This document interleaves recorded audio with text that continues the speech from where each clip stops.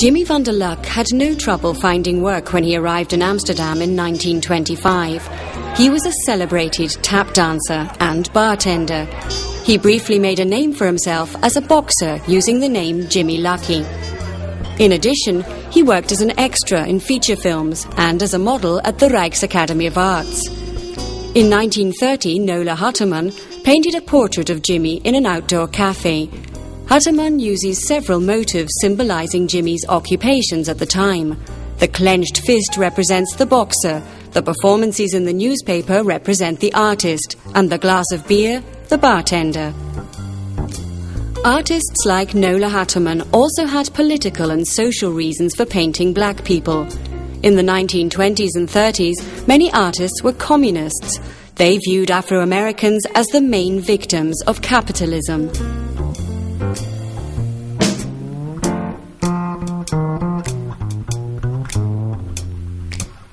Jimmy got a job at a restaurant in Scheveningen.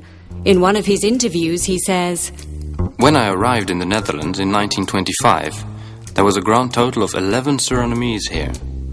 I was a crowd puller like you wouldn't believe, being the only black waiter in the Netherlands. Whenever I walked outside, people would stop me, buses would stop. The boss didn't want me to take any time off so that guests would not come in vain. Scheveningen without Jimmy was unimaginable." His brother Rudolf later said about Jimmy, "My brother Jimmy could turn anything into a show. Everything Jimmy touched turned into gold. He did everything that was expected of him as a black man, as long as he got paid. Black people were a new phenomenon in society. As more black people entered the country, Jimmy became less and less special. He had a hard time accepting that and became embittered."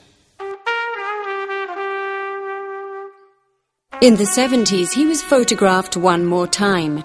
He appeared on the cover of Panorama magazine as the first black St. Nicholas.